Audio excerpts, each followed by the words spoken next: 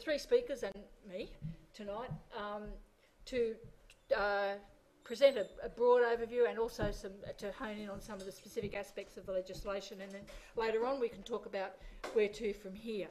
So the first speaker is Mark Lax, who's a law lecturer at QUT, and he will speak on the VLAD and other pieces of legislation.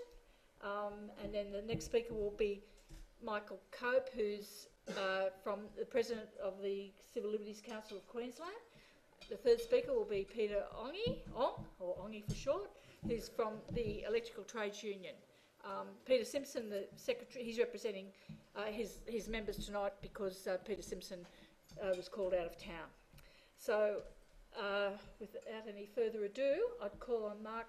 Mark has a background in this area and will give us an overview of what's happening with the bikie legislation. Okay. So, Paul. Thank you. A couple of clarifications. My background in the area doesn't mean I was a bikie. I'm also not a law lecturer. I'm actually just a lecturer in the School of Justice, not in the law school, which makes me slightly more human. No offence to I have a law degree, but that doesn't count as being the same thing. So I'm going to give you a bit of a background about bikies themselves and the whole notion of what a bikie is, and a 1%er more particularly, and then we'll get on to the legislation.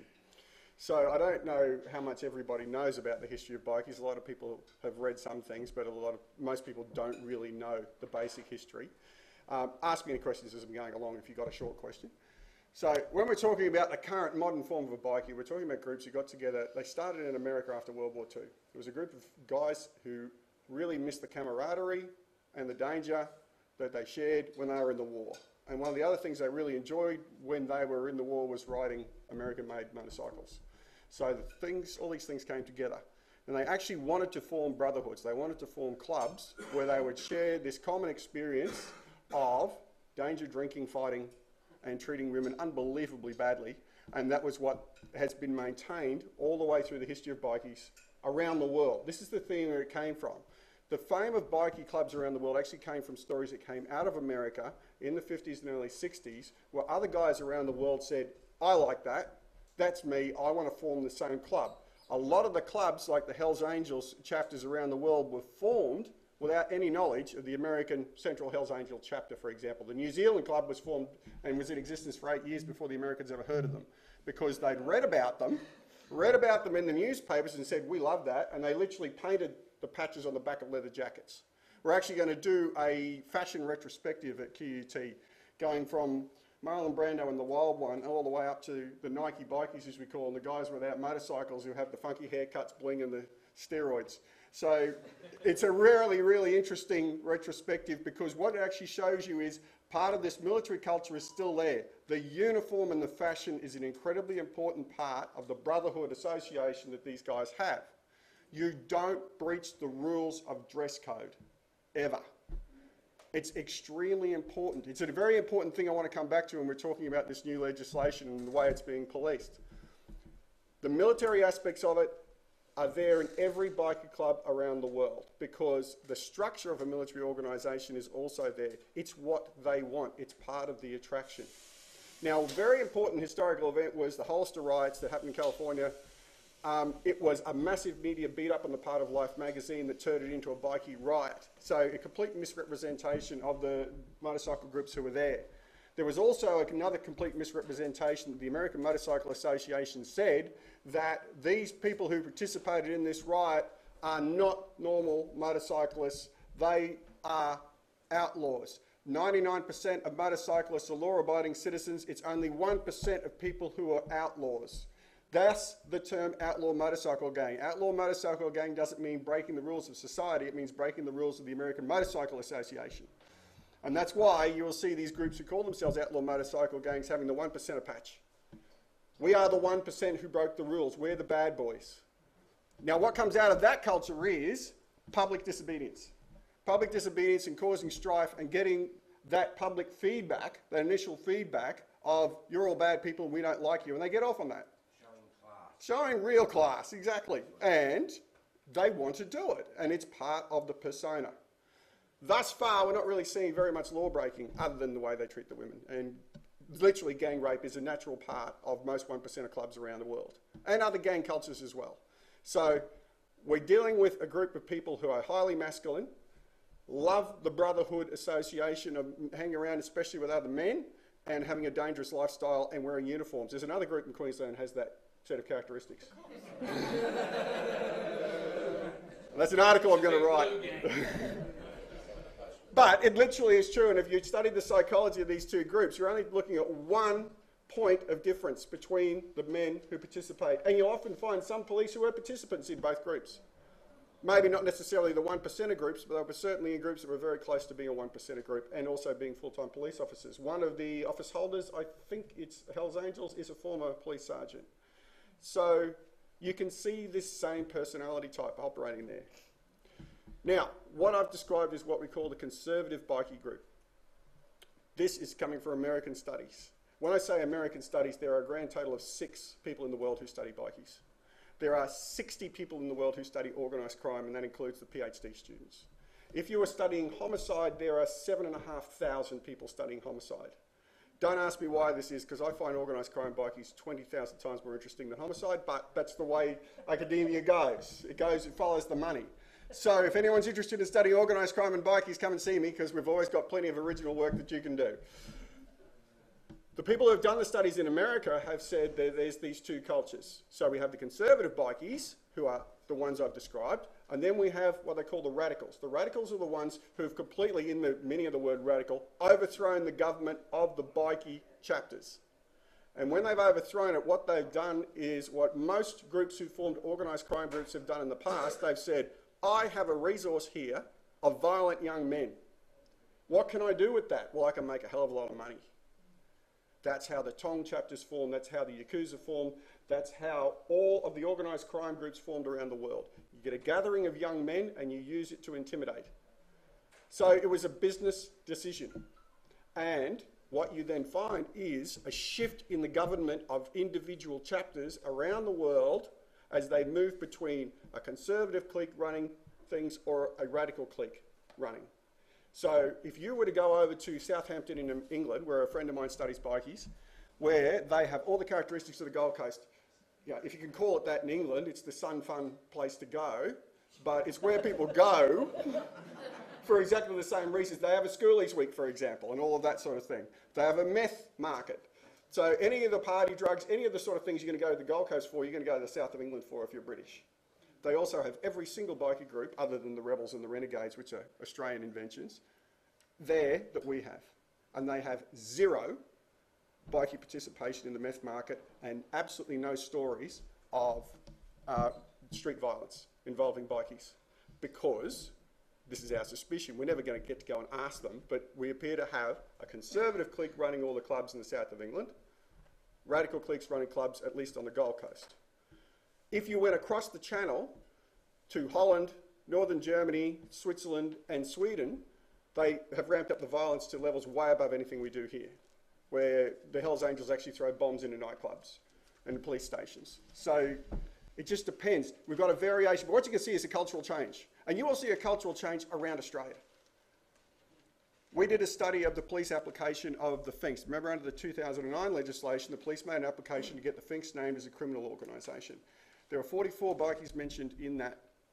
Now, all of them had some form of criminal record. But of the 44, only 18 had any offences that were serious, that were involved with extortion or drugs or something like that. The rest of them all had offences that were minor offences. Now, those minor offences can involve assault, but we're talking about conservative behaviour. We're not talking about radical behaviour. What that means is the majority of the members of the FINCS, the number one group the police were targeting, were not participating in organised crime, according to the police's own data. It is very, very hard to prove that anyone's associated with organised crime anywhere. The successful RICO legislation in New York that Giuliani used, it took 7 years to gather the data and put the prosecutions in place. That has not happened here. People have been gathering data, but they don't have the powers and they don't have the resources that the Americans have.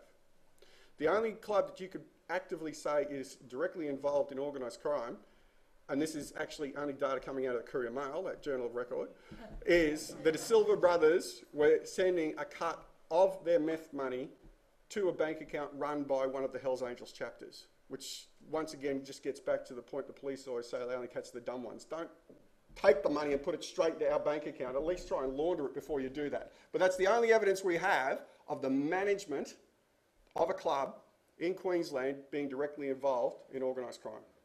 We have members of the management of the Finks who have been directly involved in organised crime. We have the Finks terror team that was openly set up as an extortion ring and had, I think, a maximum of 7 members out of the 44, and that membership changed over time. So what we're not seeing is a criminal organisation, as in every member of the organisation participating in the criminal activity that the politicians are claiming. We're seeing an organisation within an organisation. Now, let's look at what other organisations in the world operate that way. How many politicians have been involved in corruption in New South Wales in the last 10 years? Possibly not all, but perceptively maybe. We've proven that there is a significant group of politicians in New South Wales who really showed the Queenslanders how to carry out corruption. The Queenslanders were amateurs. And by the logic that we're running, this can be a named organisation. You could name the ALP in New South Wales as a criminal organisation under the Queensland legislation. Here's another organisation where a significant group of people within that organisation have been involved in organised crime. That was the licensing branch that operated in Queensland from 1950 through to 1986.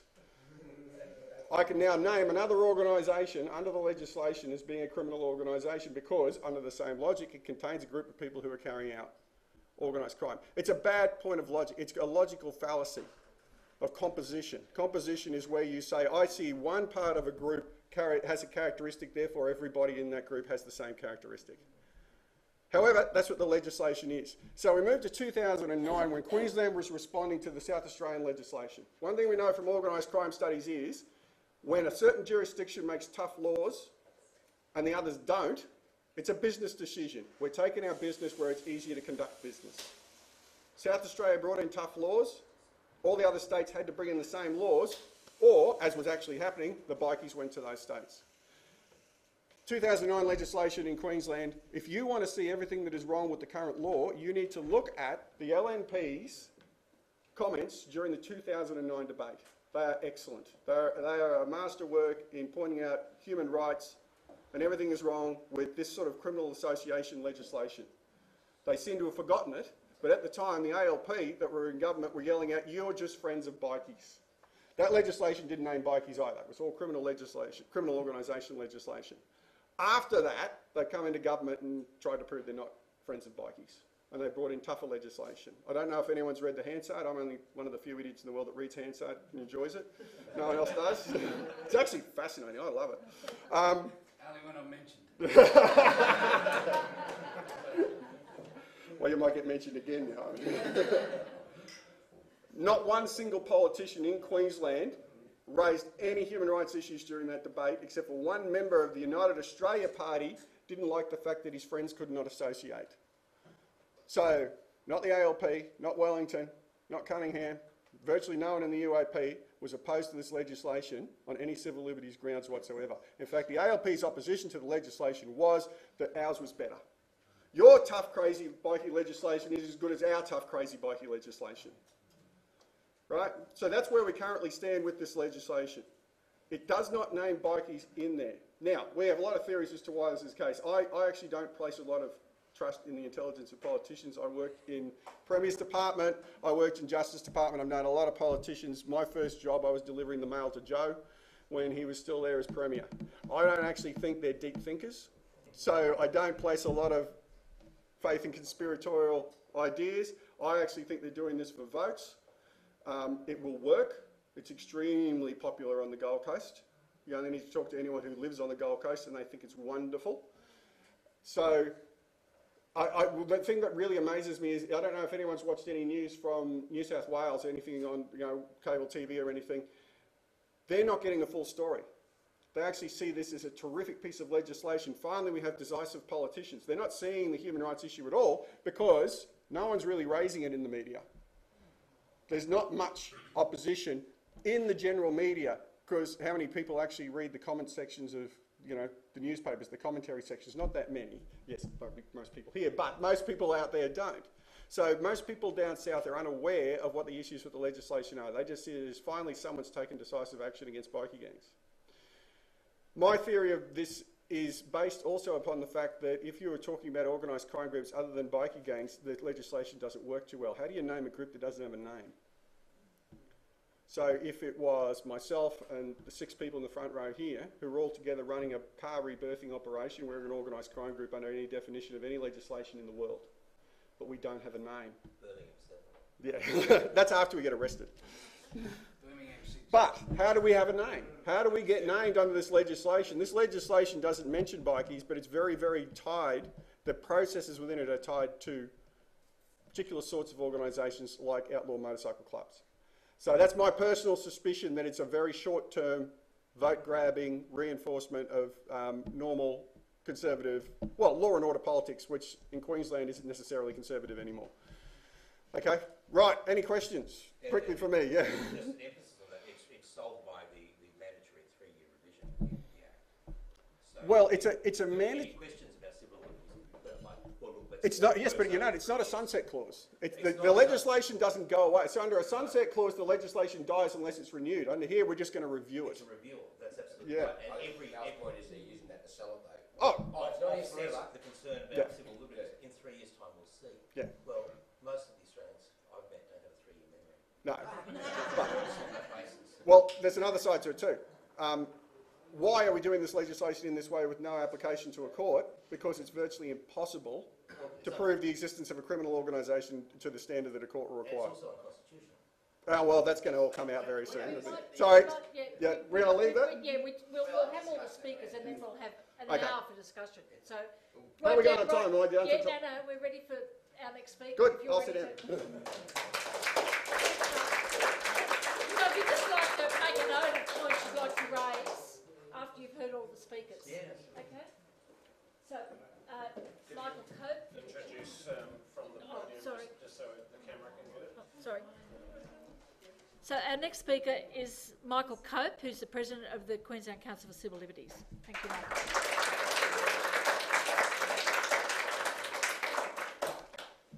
Good evening. Thank you for the invitation to speak today.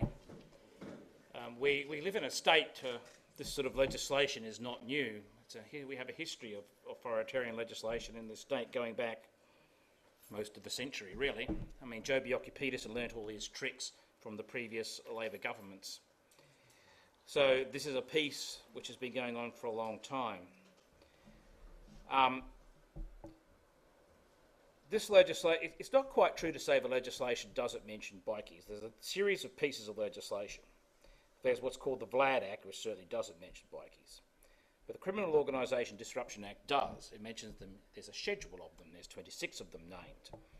But they're not mentioned anywhere in the operative part of the Act, which means that any organisation can any day be added by regulation to the back of the Act and become subject to the legislation. So, whichever way you look at it, is legislation that can be applied to any person in Queensland at any time by fiat of the executive. From the civil liberties point of view, we test legislation by reference to 4 principles. Is it necessary? Is it reasonable? Is it justified? And is it proportionate? On the question of whether it's necessary, we note that the Crime and Misconduct Commission in its report published in September 2013 mentioned bikies 3 times in 122 pages. It made a comment that it was considering what measures might be needed to deal with bikies, but didn't seem to suggest that we needed urgent legislation in the next month or 2. We note that as a result of the incident on the Gold Coast, some 18 people have been charged, much in the same way as some 15 individuals were eventually convicted as a result of the incident in Sydney, which started this rash of legislation. The fact that the law is broken does not mean the law is a failure. We have a law against murder. The fact that murder still occurs does not mean the law has failed. If people commit offences, they should be charged and tried and sentenced as required if they are convicted. Also, as has already been noted, the Queensland Government the past one and the present one, have recently passed a whole series of bits of legislation giving the police a whole new range of powers. Queensland Police only got wiretapping powers about 4 years ago. They introduced the criminal organisation legislation by government in 2009. For reasons best known to the police, the first case on that legislation was started in June last year. It went to the High Court, and the High Court dismissed that challenge on the 14th of March this year, and that case was, presuming it's still going ahead, I don't know, set down for hearing for about 4 weeks, coming up, I think, early next year. The government also passed what it calls unexplained wealth laws, which give the government extraordinary powers to require people to explain where they got their money from. Sort of legislation you might, ask people like Rupert Murdoch where they got their money from, but I don't think it's intended to be used against them. But we haven't seen whether those laws have worked yet. That we now seem to have this necessity for a whole bunch of other more extraordinary pieces of legislation. So even if, assuming that the laws could be demonstrated to be necessary, which we don't accept, the next question is, are they reasonable? Are they proportionate? What the laws do is violate one of the fundamental principles upon which our legal system has worked for the last 200 years, which is that you should be punished for what you've done, not for what you might do or with whom you associate. If once you violate those principles, then the risk that innocent persons will be caught up in the legislation is inevitable. There is no doubt it will occur, and in fact, of course, it has already occurred. It has occurred with the poor character who was wearing the Sons of Anarchy t-shirt. We've had the police now announce that if you are a biker, they perhaps want me to call them, and want to go for a Sunday afternoon ride in a group, you should ring them up and tell them that you're going, so that you don't get pulled over, which is an extraordinary. Ordinary people going about their Sunday morning business lawfully are required to inform the police where they are going and what they are doing. I did an interview with the head, or we may not be quite the head, but I think he was the head of the Vietnam Veterans bikie group from Queensland, and he was quite astonished as he was asking me and the interviewer, what are they supposed to do when other bikies come along to their meetings? Are they supposed to throw them out because they might be bad people and therefore get them all locked up? And he was also particularly perplexed about, whether he was required to ring up the police when he wanted to go down to the shop on a Sunday morning. So these are not the sort of people that you would think would normally be upset with the current government, but there they are. And it's actually a piece, as I think Margaret was pointing, we're getting all these sporting comments from, car enthusiasts in Ipswich and these sort of places. You would not already associate as being supporters of the Council for Civil Liberties. But they see this very much as part of a whole range of legislation which has been introduced, particularly by this government, dealing with hoons, in inverted commas. I'll just give you a couple of scenarios in the way, particularly the VLAD Act, as it's known, works. And these are all examples which are open under the legislation. You are a member of the Bowls or a golf club. You get involved in a scuffle trying to throw out a misbehaving member of the club. You are convicted of wounding, which simply requires that the skin is broken, that some blood comes out. You could be jailed for an extra 15 years because you have wounded that person whilst participating in the activities of an association, namely the golf club. The legislation has an interesting provision in the schedule which does actually refer to trade unions. It's not quite clear why it's in there because it's a bit out. I mean, we can understand why it's there, but it's just there all by itself. There's no other related provisions, but obviously it's there. Bikie trade union? Yeah, that's it. Outlaw bikie trade. That's it. So it's, and as I said, in the Organisation Act, people just be listed by the Cabinet any day of the week, so it doesn't really matter. And as I mentioned, and this is relevant to the sort of car enthusiast people who are talking to us, you know, you're a member of the Commodore Club and you're out at a meeting and you have a burnout and the coppers come along and arrest you, you could also be charged with a VLAD Act offence because you've committed the criminal offence whilst participating in an association, namely the Commodore Car Club. And the choice as to whether or not you get the extra 15 years is made by the police and the prosecution. It's one of the things about this sort of legislation is that it transfers the power to make these decisions as to sentence from the court back to the executive, because you will get the extra 15 years only if the police or the prosecution decide to charge you. And of course, what that means is, and perhaps I'll come back to this later on if I get time, it's the next thing on thing, this is what happened with the consorting legislation, which was introduced around the country in the 30s and the 40s. This was legislation which basically made it an offence to associate with known criminals. And it was introduced as a result of a media beat-up, really, in the 20s and the 30s. It was opposed by that notable civil libertarian Jack Lang. And he opposed it on the correct basis, which he said was that it would be abused by the police. And how did the police use it? The police would say to people, if you don't cop to this, or you don't give us this information, you don't assist in this way, we will charge you with consorting. And it was repealed because numerous royal commissions found that it was the root of police corruption. And so the same thing is likely to happen with this. The police are going to use it as a tool for obtaining information and for pressing people to plead guilty to other offences with the threat that if they don't go along with the idea, they'll get the extra 15, or if they're high up in the organisation, the 25 years. So this is where this sort of legislation strikes at the very root of the rule of law, because it encourages the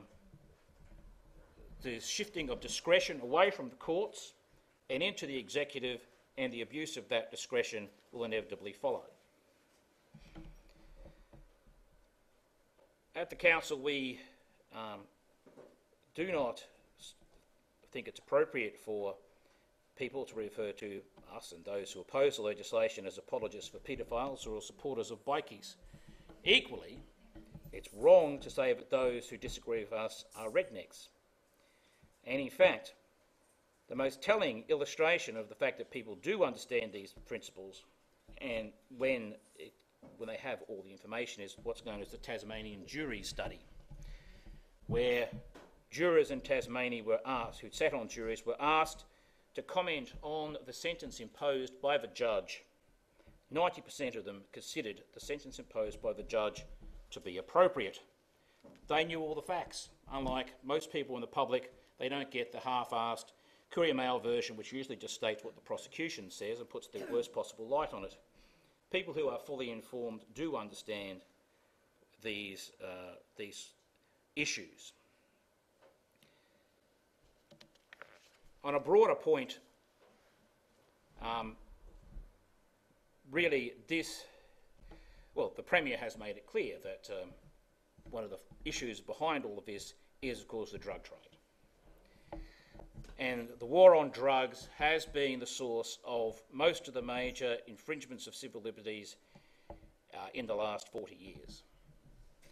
Really, if we really want to get to the heart of the problem of dealing with organised crime, we need to end the war on drugs and end the prohibition on drugs.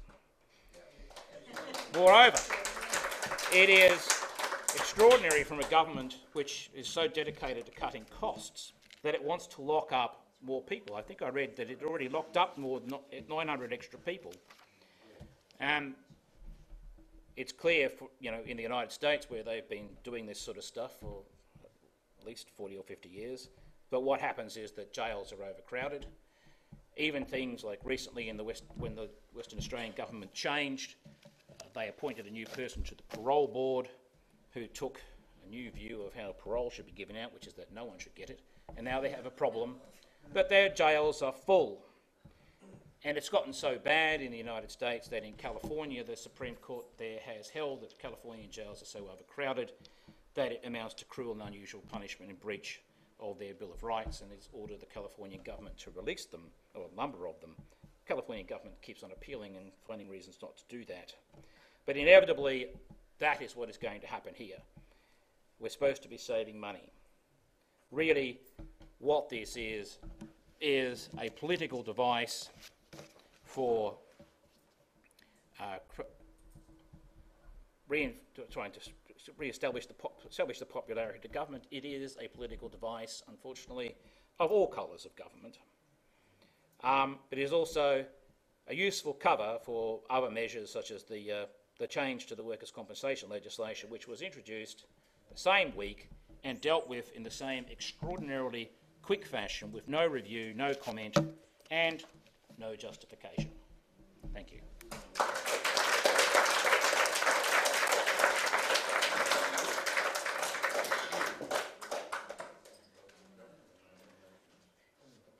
Thank you, Michael. Our next speaker is Peter Ong, who's a senior organiser with the Electrical Trades Union, mainly to speak about the workers' comp aspect. Cheers, comrades. My name's Peter Ong. I'm the Assistant Secretary of the Electrical Trades Union, and I've been an organiser for that outfit for the last 14 years. As unionists in this state, we've seen, obviously what we do, we work fairly effectively to look after workers in whatever shape or form we can achieve what we're trying to achieve. And over the last 14 years, I've seen governments try and introduce legislation to stop us from doing what we do well. I was dragged through the Coal Royal Commission in 2001 and pasted as a thug and a meathead and an extortionist for doing my job. $60 million was spent of taxpayers' money, which is workers' money, was spent on the Coal Royal Commission, and the outcome of that Coal Royal Commission was to introduce, the whole idea of the Coal Royal Commission was to introduce the ABCC, which is the Australian Building and Construction Commission, which was a police force set up outside of the normal realms of the law to deal specifically with construction workers in our industry, to the point where they introduced laws that said if you engage in any illegal industrial action, you are deemed, or you can be dragged in front of the chamber of the ABCC, and you will be interrogated, and you must give evidence to that commission. You do not have the right to legal representation, and if you refuse to give evidence in that commission, then you face only one penalty, and that's 6 months in jail. No fine, 6 months in jail was it. And the last one that went through it that you probably would be aware of was Ark Tribe. Now, under a Labor government, Ark Tribe was, eventually dismissed, and there were no charges pending against Ark. But have a look at that $60 million of workers' money, taxpayers' money spent on a Royal Commission that toured the country with, and as we all know, any Royal Commission, they don't have a Royal Commission without knowing the outcome straight off. And their outcome was simply to introduce the ABCC. And they introduced the ABCC because we had an ability to achieve what we had to achieve for workers without builders coming back at us and introducing the penalties that were already there. But because of the effect, I guess, or the influence we had on builders, if they tried to introduce those penalties, they needed a third party. Because if the builders did, they tried to attack us with those penalties, then there might have been some form of retribution against those builders, right? So they introduced a third party, being the ABCC. We couldn't get at them. We couldn't use our influence against them. They could then attack us and fine workers and unions and all the rest of it. And they would reduce our ability to do what we did. That was in 2001. As unions, we don't always operate within the industrial law. Okay, we're all legal abiding citizens, law-abiding citizens, right? But occasionally legislation or law is introduced that we can't work within. How can you do your fucking job within some of the laws that are introduced against us? It just does not, it won't work. We can't do that. So at some point in time, we are always going to be outside of that legislation, and we are going to always be lawless associations, okay? Because we are an association, we're a trade union, we're an association, and if we're deemed to be outside of the legislation, then we're lawless to that legislation, which is our major concern with what's being introduced with the VLAD Act. You all would have seen when, I think it was about, it was only a few weeks after Campbell Newman got into power, I had a call from our comrades down at Musgrave Park. We had, the guys were just trying to uphold the sovereignty camp down there. We had, they had rung us and said, look, we've been approached by the council. They believe that we've got an issue with, what do they call it? The Panieri Festival. Oh, yeah. The Panieri Festival, right? And we have an issue with where your camp is and the Panieri Festival being, which goes on. So I said, no worries. I went down and had a chat to them. And we said, well, delineation between the two was their main issue. So I spoke to a couple of contractors and we got a fence put around the whole thing so that we could delineate the sovereignty camp from the Panieri Festival. As soon as we did that, as soon as we put a fence around the whole thing, it went from, okay, we've asked you to leave, but we're not going too hard, to, oh my God, they're encamping, they're putting up barriers, this is getting serious. And the very next day after we put that fence up, we had 800 coppers. 800 fucking jacks marched into Musgrave Park to remove, 45 people around a fire. It was an absolute disgrace, and I couldn't believe it. I mean, they shut down the whole of, it wasn't Merivale Street, what's the one that runs down past Musgrave Park? The main street in Brisbane. I mean, the traffic that comes down there is enormous. And it was fairly ominous when, it was about 5 o'clock in the morning and all the traffic just stopped. We went, what the hell's going on here? And then all these jacks just started marching into Musgrave Park. 800 coppers and people observing. We went, holy fuck. Campbell Newman's been in power for 3 weeks. This is what we're in for. This is what we're in for. And everyone said, this is Joe. This is the Joe era back again. And if Campbell Newman is not Joe reincarnated, I don't know what's happening. But I'll stick to the point. The VLAD Act, as the guys have mentioned already, at no part in the VLAD Act does it mention bikers. It mentions lawless associations. Well, as I just said, we are an association. We're an association that looks after electricians, looks after workers. And as I just mentioned, at any time we can be in breach of legislation because that's how we do our job. Governments introduce legislation to stop us from doing our job because we do it fairly well. And when they introduce a legislation, obviously we build a strategy to work around that legislation, however we do it. But unfortunately, we're outside of the law when we do that. We've got, day in, day out, we're currently having a blue with John Hollins. And we're doing it illegally under the legislation. So as a officer of the Electrical Trades Union who's in breach of the current legislation outside of the law, I'm facing, what is it, guys? 20 grand? 25 years? 25 years as an officer of the ETU on a picket line when I've been ordered to stop that picket line, or my workforce has been ordered, my members have been ordered to return to work. They're in breach of the legislation and they're taking illegal industrial action. That means they face 15 years in jail. I keep going for money because that's what we used to. I can't believe that we're now talking time in jail. 15 years in jail for a member of my union who Would is... it be such that the moment that one small collective of you don't desist what you've been told to desist, then everybody in the organisation gets proscribed at the same time? Proscribed. Suddenly no one in the union can collectivise that.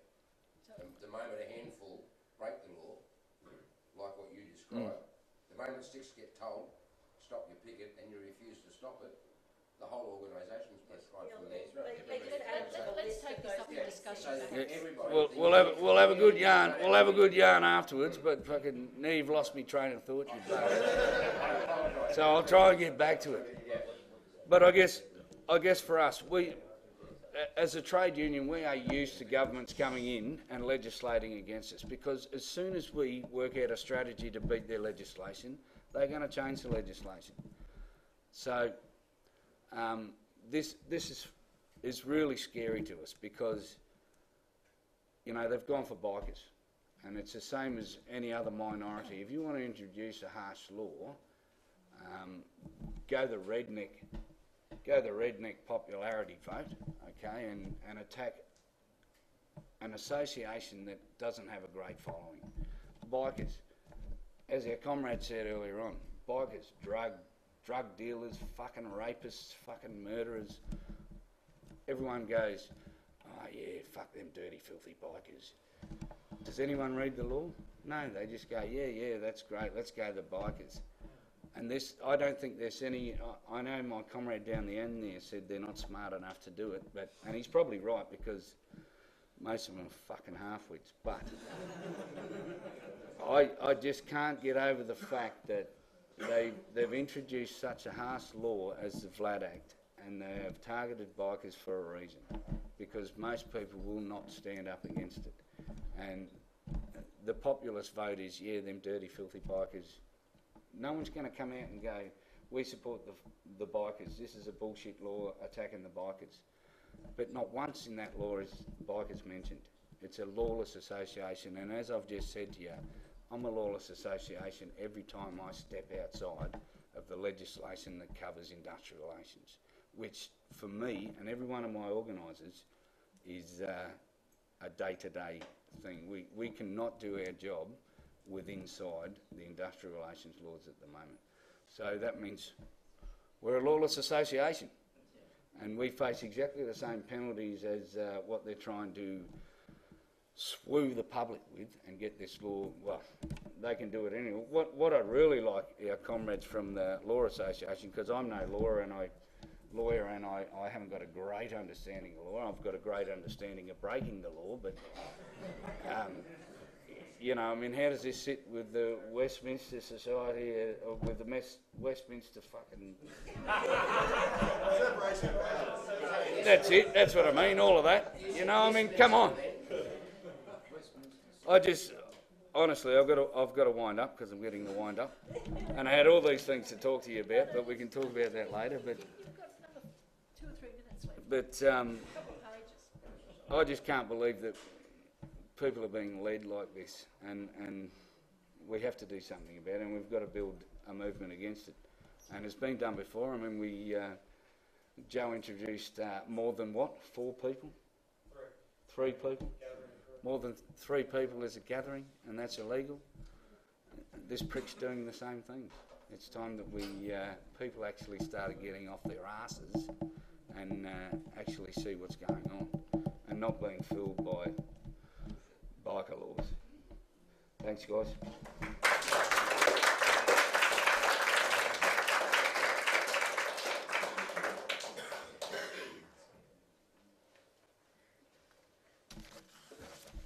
Thanks, Ongi.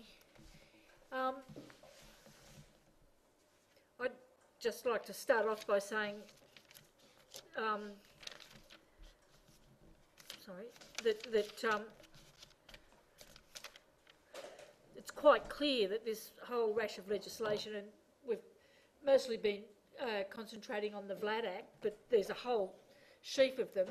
There's the tattoo parlours bill and the amendments to the criminal law amendment bill. There's also stuff in relation to the G20, which is coming up next year. The dangerous sex offenders bill, where the minister can be the jury, judge, executioner, etc. You know, executive powers can actually incarcerate someone for life just on the possibility that he may offend. And then, of course, the changes to the Workers' Compensation Act. That is one that wasn't rushed through. It was rushed through in the end, but there was 12 months of a parliamentary committee actually reviewing it, and they, at the end of that, they decided that it was quite a good compensation system that we had in Queensland and didn't need to be changed. But they've gone ahead anyway. But all of these laws, they're not about making our community safe. It's about strengthening the state against its citizens, basically. It's about subverting freedom of association. It's about using executive powers to politically intervene. The government can politically intervene in the lives of its citizens. Political control, stifling dissent and social protest movements and trade unions. It's really not about bikies at all, even though that's the pretext. And also not to mention the attack on individual civil liberties, not just associations. I had a look at a couple of statutes or incorporation constitutions of some bikie organisations, and when I looked at them, they really didn't look that much different from a lot of other organisations. It just looked like they. I know when I've been involved in setting up organisations in my work as a community worker, you get a template from the state, the government body, the companies thing, and they're all pretty much the same. They all say the same sort of guff. So really, you know, any association is a threat. And as a member of a socialist organisation, when you look at what our aims and objectives are, they're far more dangerous than anything that the bikies are on about. We actually want to replace the state. So, you know, you can see where that's going. So, I mean, basically, it extends to any group of 3 or more persons by whatever name called, whether associated formally or informally, whether the group is legal or illegal. So, you know, that's pretty amazing. And the attack is extended to other areas, as I mentioned, introduced in relation to the G20 summit that's going to be held in Brisbane next year. I was just thinking when Ongi was talking about the 800, you know, cops that demolished the sovereign tent embassy at Musgrave Park. Well, I mean, that's, you can imagine, and that's just on the edge of the proclaimed area. We'll be seeing a hell of a lot more action there with the extension of the police powers that they've got under this legislation. And we'll have a commercial for some organising that's going to be happening at the weekend to start the plan for that. The Dangerous Sex Offenders Bill allows the Attorney-General to recommend indefinite jail for serious sex offenders, in effect declaring, as I said, the government the judge, jury and executioner. The tough-on-crime crackdown was supported by the Labor opposition, as Mark mentioned, and it's received overwhelming media support. It appeals to a perceived fear within the community, whipped up by the media, that criminal bikie gangs and pedophiles pose a real danger to the community and can only be dealt with by these tough laws. Well, you know, there are enough laws already to cover those sorts of things, as the previous speakers have said. And the real solution to the social problems that they're supposed to be targeting lies in targeting the causes, not restricting civil liberties.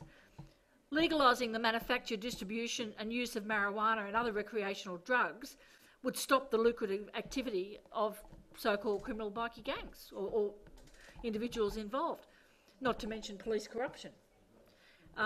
As Michael already said, you know, he could see these laws just being a way of creating more corrupt cops, just as overcrowding of jails and all the stuff about, you know, 23 hours in solitary confinement in a special maximum security prison in pink pyjamas or overalls or whatever. That, you know, we're going to have a really peaceful prison population. You know, I think, you know, it's just stimulating violence. So what I think these laws, most unjust laws need to be taken on. I think they need to be challenged. They need to be taken on. They need to be repealed. And for that to happen, and the government funding should be increased for community and mental health and drug and alcohol services which address the real problems. And as it's been alluded to, what we do need is a broad mass movement akin to what existed during the repressive Bjelke-Petersen era to fight these attacks on civil liberties. And I would suggest that such a movement would combine community groups, trade unions, students, churches, academics, the legal fraternity, civil liberties activists, political parties, resident action groups, bowling clubs, as you mentioned, and whoever. But I think what we've got to realise, though, too, is that it's very clever, I suppose, that they're targeting bikies and pedophiles. I mean, no one really wants to be seen to be supporting, criminals, particularly criminals who attack children. But really, I think what we've got to realise that these are laws which basically attack freedom of association and also allow the government to exert more control, bypassing the judiciary, but bypassing, well, the latest is that the law was tested and now they've tinkered with it and changed it. Appealed the Supreme Court. Oh, we've got the law wrong. We'll just have to insert another clause, and because of what was happening with the bail conditions in relation to people who were former members of these organisations, and now, so they're getting around that. $1 million, Mark, they've spent on an advertising campaign. That's right. Oh, we've been seeing it on television. To say that they're drawing a hard line on biking. And I think we need to draw a hard line ourselves, and say that when that the majority, but I think we've got a challenge ahead of us because of the media support and the underlying sentiment, particularly as you mentioned in areas of the Gold Coast, because people are being sold a pup. They're being fed a lot of misinformation. All of these people that were involved in that fracas, the Gold Coast, a few months ago, they could be dealt with anyway. I've had a punch on similar with the same numbers in the valley. Yeah. Shit happens occasionally. Yeah. So I think I might just finish up there, and also in closing to say that the union movement is mobilising. How much it will mobilise, I don't know, but there is a rally next Tuesday outside Parliament House, and would urge everyone to attend, and hope that that's the beginning of a broader campaign which brings together all of us, basically, and people who aren't in this room, to challenge these unjust laws and have them repealed, and have put pay to this repressive regime that we're starting to see. Thank you. Well, I think that the sex offenders legislation will take 5 minutes for the High Court to get rid of. And in fact, it's written on that basis. Yeah, it's got sections in the back of it which are written on the basis that it will be found unconstitutional, and it will be. The other stuff, I think they will have great difficulty. We don't have a Bill of Rights. The other bikie legislation, excuse me if I get technical here, the other bikie legislation was struck down because there's a principle which says that the Parliament can't interfere with the integrity of the judiciary, and the other legislation did things like, well, this is why the sex offender legislation will be struck down, because the South Australian bikie legislation put all these powers in the hands of the Attorney General, and then basically the court was just a cipher, so the High Court didn't like that. And the one in New South Wales did things with the burdens of proof, created presumptions. Anyway, once again, because it interfered with the way the judiciary did things, the High Court struck that down. But all of this stuff is all being done by the Parliament. They are just putting these things in the back of legislation. We need to look at the state constitution. And the state constitution has no. It's even. Our state constitution is like the British constitution. Basically, the Parliament can do what it likes. No, it has to Hang have on, a hang limit. on, It hang on, must hang on.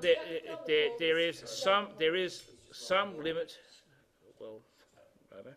There are some limits which come from, which are the principles that come from what's called the cable case, which is, but beyond that, the Constitution, there's no basis in the state Constitution for striking down legislation.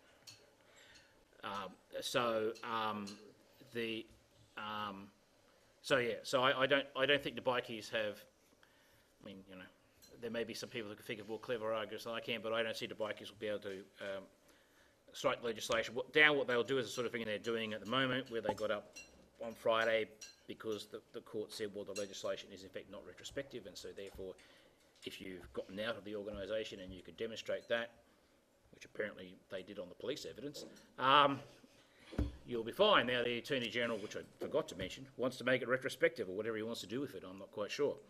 Well, it's law on the run, isn't it? Yeah, so, well, that's right. This is what he didn't even get his own objective, which is what happens when you write legislation in 2 weeks. Although I suspect this has been sitting in a drawer in the police department for years. But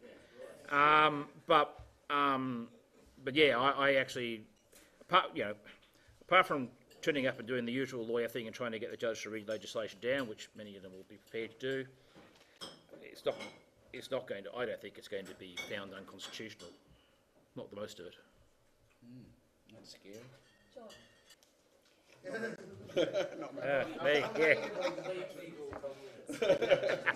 That'd be you. It seems to be. Exactly how do you think these laws will relate to the G20 laws? And do you think that these laws will be used against various groups who participate in G20? Oh, well, it's possible. I mean, riot is included is one of the offences in the back of the Valad Act. And, I mean, that's 12 people damaging property, which, of course, would be an association for the purposes of the Valad Act. So, I mean, it's open to charge people so they get an extra 15 years.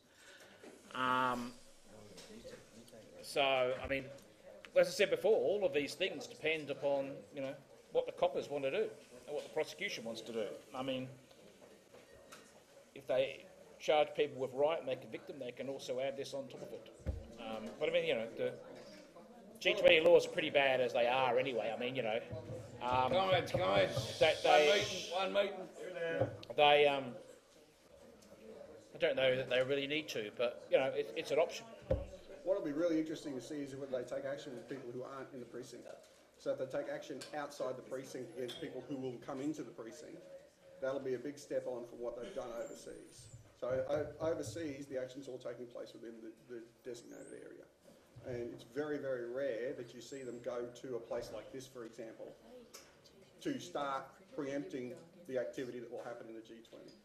Yeah, although the Commissioner does have a power to declare... No, that's right. No, I'm just saying, it's whether they take the policy decision to actually do that will be I say interesting from an academic point of view. It won't be much fun down here if they did do it, but Can I just say something about organised crime? Sorry, as an organised crime guy, organised crime is really bad. Organised crime isn't going to go away if we legalise drugs. Let's legalise drugs. I'm all for it. Yep. But if you legalise drugs, you've got to understand, organised crime are in it for the money. They're not in it for the drugs. So whatever you have that is an illicit product or a service, they're going to provide you with. We're never going to legalise child sex. We're never going to legalise a whole raft of other things. If you want to make a whole lot of money right now, go to the Philippines, fill up a shipping container full of chop, raw tobacco. It'll cost you 10, 20,000. Bring it to Australia, you'll sell it for 2 million. Absolutely. And that's what organised crime do. Organised crime are in it for the money. So when we legalise drugs, we're not eliminating organised crime. We're eliminating a very profitable aspect of organised crime. Not everyone wants to grow hooter either. So. No, well that's right. But I mean, so you can legalise it. There's still going to be a market there. And these guys who are in these clubs who are involved in organised crime are really, really horrible people. Let's arrest them, and yes, we definitely have the laws to arrest them, but they are horrible people. They will kill you. They will rape you. They will break your legs and shoot your dog. They will maim your children. These are not nice people.